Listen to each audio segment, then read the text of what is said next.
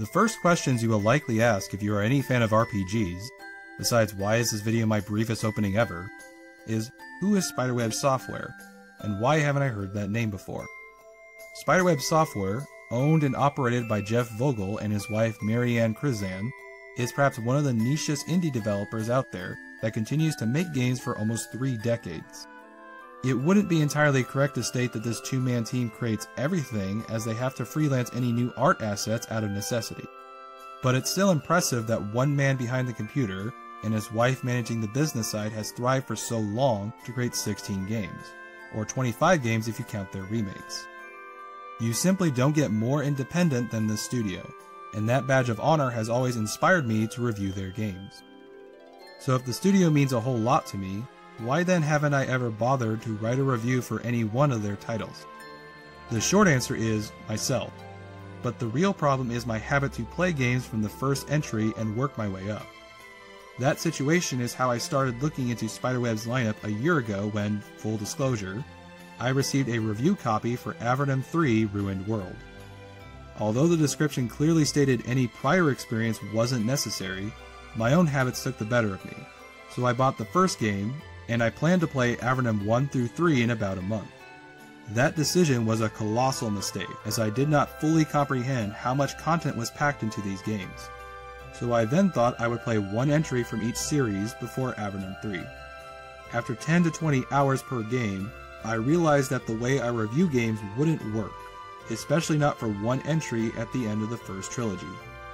Ever since that experience, Spiderweb Software has loomed over my conscience like a haunting memory that won't let me sleep at night. Have I mentioned that I have a severe case of arachnophobia? The irony of the situation is not lost on me. Tangents of ethical quandaries for reviewers and personal phobias aside, this anecdote leads into the idea for this video, which, as some random saying I made up to sound clever goes, if you can't solve a problem, then you can change yourself to come up with a solution. Now, I wouldn't consider these videos, Schmal Bites, on the same level as my other reviews, but I also wouldn't consider these videos as throwaway as first impressions. Informed impressions might be the best term, not to make my opinion sound elitist, since they are based on an extended period of time.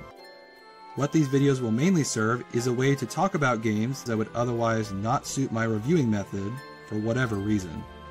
But it could also include reviews that are way too short to be standalone videos. With all that information being said, let's start where this tale was first spun from Spiderweb's first series, Avernum, or also known as Exile.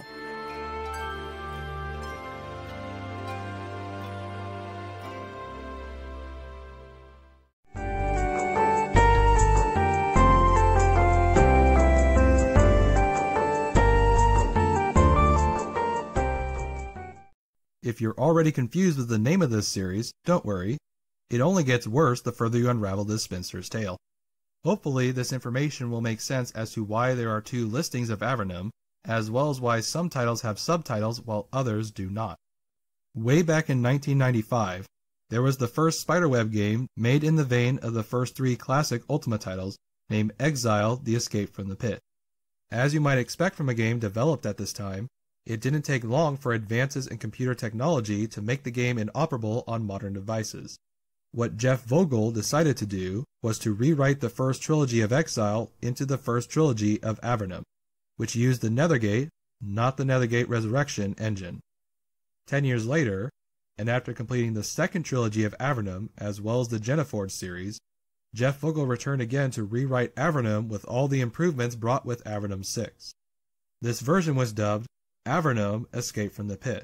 The other 2 games in this first trilogy have also been remade, and they are designated with the Exile subtitles. The second trilogy, however, remains in its original form.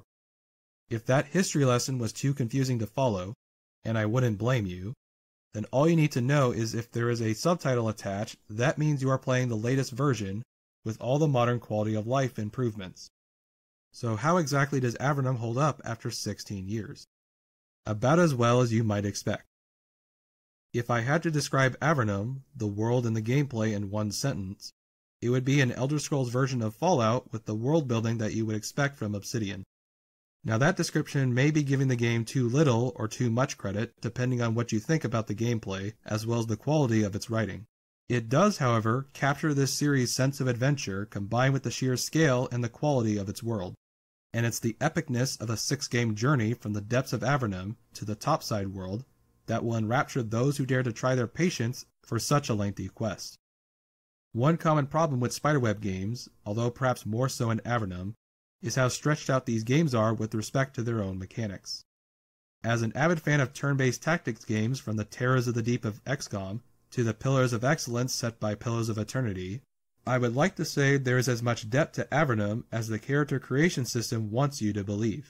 While there is a decent variety of 10 classes, and the following entries would let you play as humans, the feline race, Nephilim, and the lizardmen race, the Sliths, the combat mechanics aren't as captivating when you realize all classes boil down to fighters, mages, and priests, with all the rest serving as hybrids. For one game, this system would be acceptable. However, when you consider these systems for 6 entries, you will understand the sentiment that these mechanics overstay their welcome. Avernum isn't the only series that suffers from its own journey, as Baldur's Gate shares this same plight, even before Siege of Dragonspear added another 25 hours to that journey. And that game uses advanced Dungeons & Dragons rules. To Avernum's credit, this problem isn't about quality versus quantity, as these games make their quest as much as their world worth the long, long road ahead into what could easily take you hundreds of hours to see the end. So what is it about Avernum's world that makes it so compelling? The first 2 entries takes place within the confines of Avernum, a prison for the Empire to cast aside its outcasts, its criminals, its insurrectionists, and all its unwanted folk into a realm meant to be their end. Instead of dying off, the people formerly of the Empire, as well as other races sent into Avernum, have learned to thrive off their new environments. Sunlight is replaced with bioluminescent mushrooms and other magical substitutes. Cattle and other livestock have been conditioned to eat mushrooms, which has resulted in their milk turning green. And the exile mages from the Tower of the Magi continue to experiment with new ways to adapt to the environment. It is all these many examples of great attention to detail as well as subversions throughout the game, such as coming across a friendly neighborhood of spiders, that makes Avernum a believable world. In addition, Avernum, from the very first game, manages to do what most RPGs or fantasy worlds fail to accomplish in creating an underdog narrative.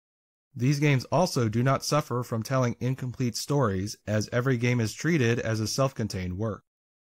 Above all the lore and the engaging quests, it's perhaps the length of that journey, although most of these games can be completed within 20 to 35 hours, and the sense of scale from all the side content that does a lot more to sell the idea of this story.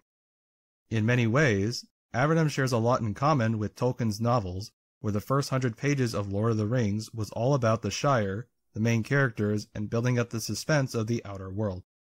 Out of these 3 goals, Avernum misses the mark on the latter category, as most of the writing is expository, with no real personality behind the player's words. Many great RPGs, even ones with blank slates, also suffer from this problem, but your dialogue decisions in Avernum feel devoid of any flavor. This sentiment doesn't extend to all written characters, as they have enough characterization to make them serve the purpose of telling you a story. You also have to accept the many instances of the show don't tell problem, especially when the narrator will emphasize things that should rather be left for the player to discover from conversations. However, you cannot blame Jeff Vogel for these moments, because it would be a far worse problem if these details were not made clear to the player without having played previous titles, or if the sequels had to make their tutorials more intrusive. Like many aspects in life, concessions have to be made, and this compromise, while not the best solution, is one where it makes the most sense. So after the first 2 games, Avernum 3 takes place at a time when the Avernites have found a way to return to the surface, and the first trilogy can end with the Empire and the Avernites reaching a mutual agreement. Normally I would have put a spoiler warning, but simply stating that information is kinda like saying Star Wars ends with the Empire in defeat. The original trilogy, not that new schlock. You simply don't have the context nor the experience behind that revelation to appreciate the extent of that journey. Another reason, besides making the transition to the next trilogy easier to talk about, is that Avernum always lets you have multiple endings with only one being canonical, and the introductions for subsequent games will always spoil the previous games for you. There is also no save transfer feature, which gives credence to the idea that the characters you play in every game are not the same adventurers. The point of highlighting this plot point is if you want to end the journey here, then you can certainly make that decision and you will still find closure, especially if the state of the second half of that adventure dissuades you from continuing onwards. Now, I wouldn't argue that Avernum's second trilogy is unplayable, as Avernum 6 served as the technical foundation for the original trilogy's second remake. It's more so the fact that once you are accustomed to all the modern quality of life changes from before, having some of them absent, even as simple as proper widescreen support, can be a hindrance to enjoy Avernum 4 and 5. The obvious solution to this problem is you can wait until their own remakes, but who knows how long that would take. If the Geneforge series is up next, which I certainly do hope is the next series planned for the future, then that wait might be a while, perhaps long enough for you to complete the first trilogy. Then again, you also have the Blades of Avernum module creation tool on GOG, so you can create your own adventures while you wait in that long intermission. Again, these are all compromises you'll have to accept one way or the other. If you do desire to go the whole 6 entries, then perhaps you can be among those who can truly appreciate one of the most expansive, tightly crafted RPGs ever made. Hopefully, before you yourself are 6 feet under.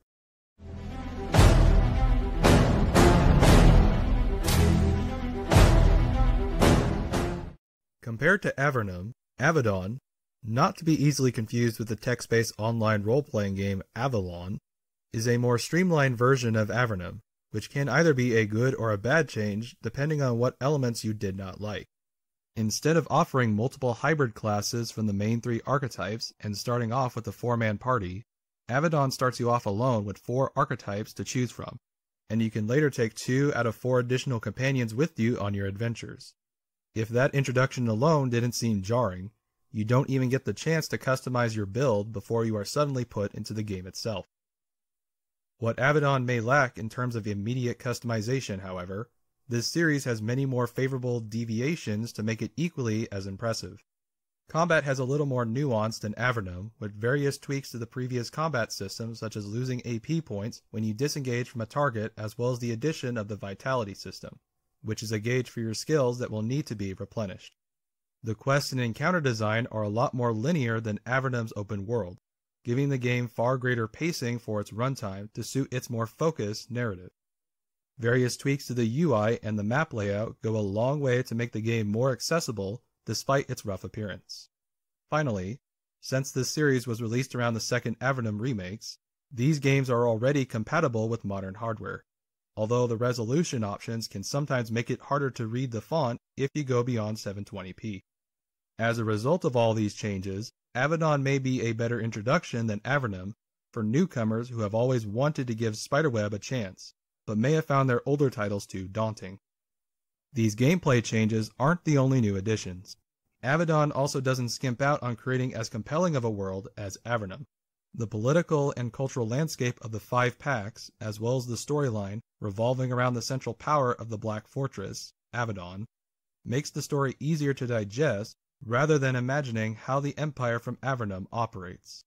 Side quests are still plentiful, but they are spread out more with the narrative rather than being elements to distract you from your main mission. Companions have actual personalities you would expect from most modern CRPGs. Finally, important characters have a greater amount of dialogue to give their characterization more time to develop. All of these changes still come with multiple and canonical endings, along with subversions for quests to keep Avedon equally as compelling. Now, are all these changes for the better?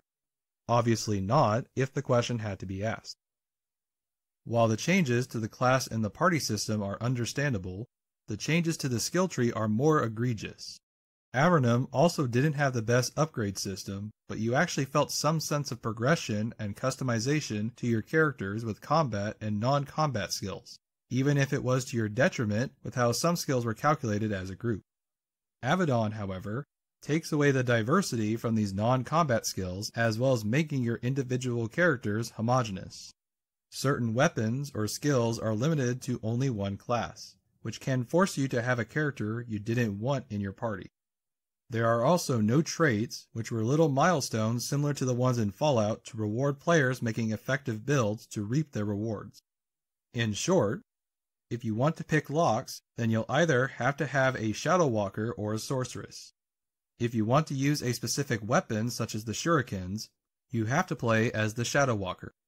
And if you want to use magic, you'll have to decide what spells you want between the Shaman and the Sorceress. Additionally, some players may find Abaddon's accessible options too intrusive, such as the quest markers always displayed on the map, or the Jenniforge-style world map where you can only warp between regions. These latter changes aren't deal-breakers because sometimes there are games that are better off not making massive open worlds, and the markers are so small and vague enough that you'll still get lost exploring these regions. The other improvements to the UI, such as showing the names with the shift key, and the later addition of showing the enemy's AP count in Abaddon 3, are much better new features. Strangely enough, the only change that I didn't like was the omission to use the keyboard to select a target. It's not like Abaddon is designed for a controller, but it was often quicker in Avernum to attack using the keyboard rather than dragging the mouse. Overall, the accessible features do what they are designed to do, with little to no intrusion on the gameplay experience. In spite of what features have been lost from previous titles, Abaddon expands on its previous games more than enough to make it a worthy successor. With how commonplace is the phrase asset flip, Abaddon is more than enough proof to show that just because a game can use various resources from before, doesn't mean that is a sign of lacking talent. In fact, if you were to objectively view these games side by side, comparing these series would make the statement quite clear that Abaddon has as much, if not more, effort to distinguish itself from its many predecessors.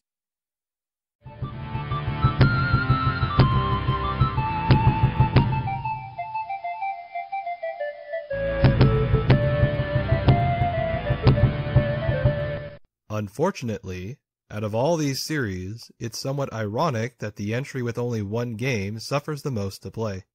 This problem isn't because the game fails to innovate to make itself stand out, but the amount of engine-related problems that hampers the user's experience. By no means is Nethergate Resurrection a bad game, far from it, but you'll have to tolerate its share of problems. For starters, Nethergate Resurrection is based on the Blades of Avernum, or the first Avernum remake engine, so the game lacks the polish added from the second series of remakes. Mouse clicking on the screen where you want to go is replaced by holding down the mouse button in the general direction. If you see me careening into walls or struggling to go around corners, then this explanation will help you understand why. You can use the number keys to walk in all 9 directions, but once you are accustomed to the controls from these other entries, it's hard to break that habit. Resolution problems still plague this version, but thankfully the UI and the font size are still legible. However, one problem that is exclusive to Nethergate Resurrection is that enemies can engage you before combat. Unlike all these other entries, the game does not automatically enter you into combat, which is only a cheap way for the isometric camera to catch you off guard when the enemies are around the corner. Now these problems are probably magnified due to how much more difficult is Nethergate, but that aspect is also tied into what makes this entry more unique. Unlike Jeff Vogel's other games, you can play as one of 2 factions, the Celts and the Romans, and these 2 perspectives on the game play more than a narrative role. Romans start off with far better equipment, whereas the Celts have more forms of magic from the start, which isn't too punishing, but this change does force you to be more strategic during the early game. In addition, while the map layouts are identical, the obstacles from the terrain and from the combat encounters are more strenuous for the Celts with poisonous swamps and denser groups of enemies. All of these decisions are gameplay concessions not to make the game more difficult for no reason, but to work in tandem with the storytelling. While there are mythical creatures and druid magic, Nethergate Resurrection is mainly a historical fiction role-playing game. You might compare the game to a more recent game like Age of Decadence, but the way I would describe the narrative is similar to Homer's Iliad. Yeah, the narrative involves the Greek gods giving mortals cheat codes with quick expiration dates, but the primary purpose of the tale was to remember the Trojan Wars and the fall of Troy. Also like the Iliad, there is cultural value to this game encoded within these tales of fantasy. Now, I'm not a historian, but growing up as a bookworm, I do enjoy reading random aspects of history. Last year, I had read Rupert Matthews' examination of the Roman Empire, the age of the gladiators. And while some information could be outdated from that book in this game, I was impressed how much Jeff Vogel based the game off real history. There are references to certain historical events, famous people like Emperor Nero, and prevailing discussions that would be important during that time period. Obviously, some liberties were taken, but overall, the story does its best to present two sides of Queen Boudica's rebellion from 60 to 61 AD. Due to YouTube's policy on certain words, some ideas from this era are more difficult to discuss in their finer details. Let's just say the Romans and Nero's ideas for conquest are similar to Genghis Khan and his infamous libido. Rome during this time was spreading its reach across the West, civilizing the world as far as the Roman roads would reach. In all fairness, the Romans weren't all that bad, as they had included other lesser cultures into the Roman society. Their methods, especially during the Colosseum games, could be excessive. Slaves could earn property, wages, and could buy their own freedom. However, these people, especially gladiators, could become political weapons. This duality and nuance are wonderfully expressed in Nethergate on both sides of the conflict. As for the ancient Celts, I don't know as much about their history to pass judgment on their portrayal. Admittedly, the inclusion of female player characters as druids did raise my suspicions, but after reading into the real history, the idea may not be all that absurd, minus the hocus-pocus nonsense. Interestingly, for comparison, the Romans did have female gladiators at one point, but Emperor Septimus Servus later banned women from the arena entirely. Some characters in Nethergate reflect its historical background, such as the former Celtic gladiator trainer from Rome, and the barbaric rituals such as human sacrifices. While I cannot vindicate these portrayals, they are given the same level of scrutiny much like the Romans, which is just further proof of how this game is one of Jeff Vogel's finest portrayals of world building. To summarize this section in short, the ancient Britons of the past are probably much like the ones we have today, the filthy posh savages. So the narrative elements are good enough, but how about Nethergate's gameplay? Besides the many engine-related issues, Nethergate unfortunately feels more simplistic than Avernum. Now this feedback is largely due to how ubiquitous your four characters can feel because you can only allocate their skills and their traits. There are no classes to specialize into like before, and the result is a squad that feels like 4 battle mages for the Celts and 4 warriors for the Romans. Part of the problem is that there aren't many opportunities for classes in this time period, even with magic. However, one idea from the past that Nethergate could incorporate would make its gameplay more distinct: formation tactics. If there is anything all my hours of Total War has taught me, then it is the importance of maintaining formations during combat. Roman soldiers were well known for their many lines of defense and formations of engagement, and this basis would be the perfect solution for Nethergate. However, one squad creating formations in the style of Legend of Zelda 4 Swords might make the combat tedious, so if there was ever going to be a sequel, then the next game should give the player 4 squads instead of 4 units. Even if the gameplay remains simplistic, the addition of squad-based combat would go a long way to make far more interesting rules of engagement such as in Bad North. This solution would also give battles greater scale and more liberties for unique obstacles like sieging a city or breaking lines of defense on heavily armored units. There is more than enough potential here to make something truly outstanding from Vogel's other games. Outside of that one suggestion, the gameplay for Nethergate is more than adequate if you are familiar with Spiderweb's other games, if more clunky than before. You can, however, give the game a chance for yourself. If you have wondered what that unregistered text box at the bottom means, then that's because all of Jeff Vogel's games, including their remakes, can be played as demos to give you a taste of each game. These aren't meager demos like what you would expect, as these demos can be almost a quarter of the entire experience. So there's more than enough to let you decide if the rest of the journey is worth playing. For Nethergate, it's more so the narrative and the 2 perspectives during a lesser-known conflict that will compel you to keep playing. Afterwards, there's not much else to keep you coming back once you have reached the end.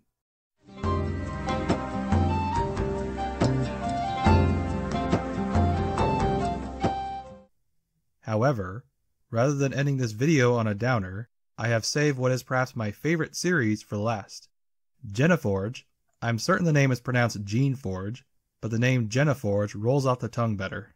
Has perhaps one of the most unique settings in any RPG due to its high sci-fi, high fantasy world. This game isn't Warhammer or other sci-fi worlds that happen to have fantasy elements thrown into them.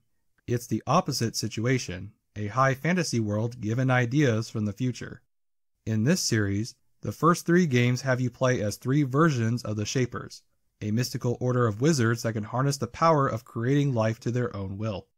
Shapers can create mindless monsters to fight for them, brain-like databases of information, or homunculus men and women willing to serve their masters, serviles.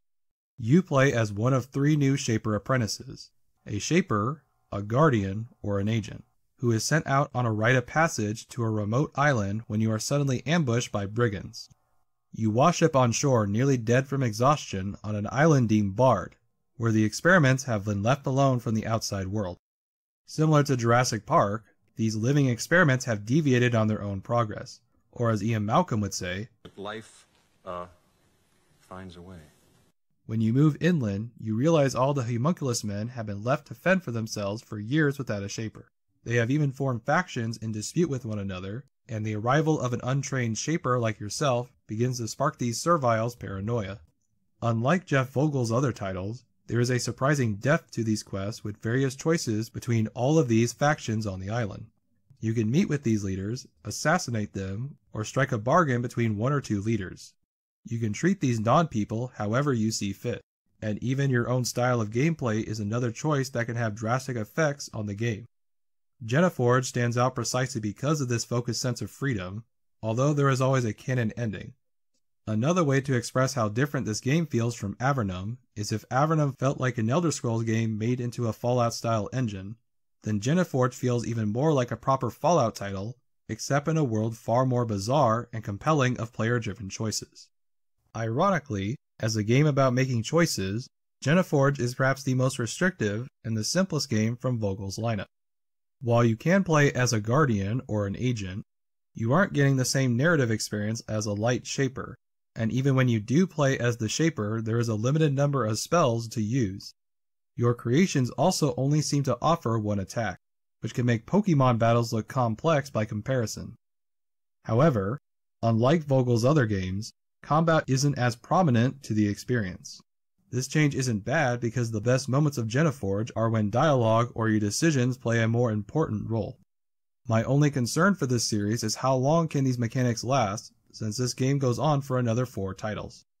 Perhaps this reason is why Geneforge 4 and 5 changed gears and offered 5 additional classes where you can play as the homunculus men. Geneforge 4 doesn't even let you play as the Shapers. You choose between 5 rebel classes and 1 class for serviles. There are only 2 distinct playthroughs as the serviles are treated differently from the rebels and the Shapers, but the added classes do provide some welcome variety after the first 3 games. However, Geneforge 5 lets you play as all 8 classes, Shapers, Servile, and Rebels, and as far as offering the most replay value, putting that variety at the end sends the series off on a high note from where it first started. Hopefully the remasters will address some of these gameplay concerns, but if they are anything like the Avernum remakes, then maybe those modern touches are all that these games ever needed in the first place. As games and gamers quickly change with the times, games that are stuck in the past are the most likely to be forgotten in favor of the hottest new trend. Much like this video, if I wanted to chase the always fleeting present, then this video wouldn't exist in the first place outside of a future release by Spiderweb. Sometimes you have to create the first wave to get the others to follow, and the more waves you can create, the bigger the impact you will have on others. More importantly, like an anchor cast during a rough storm, the purpose of looking back at these older games is because they bring us back to what these games used to be like, and they give consumers a course correction from the turbulent waters of the present. That extended metaphor got a little bit lost in translation, but the point still stands. Nostalgia can be one hell of a drug if you take too much at once, but sometimes a little can be a useful palate cleanser. As humble as their origins, these games give players a reason to appreciate all the advances and all the modern conveniences that games now offer, and they are unchanging to the future, whereas now it almost seems like every other game is forever in a state of development. If the last 26 years for Spiderweb Software have proven anything, it's that they aren't going anywhere in the near future. And like the book you never got around to reading as it collected cobwebs, they'll be there waiting for you to feel adventurous one day to return to a long overdue quest.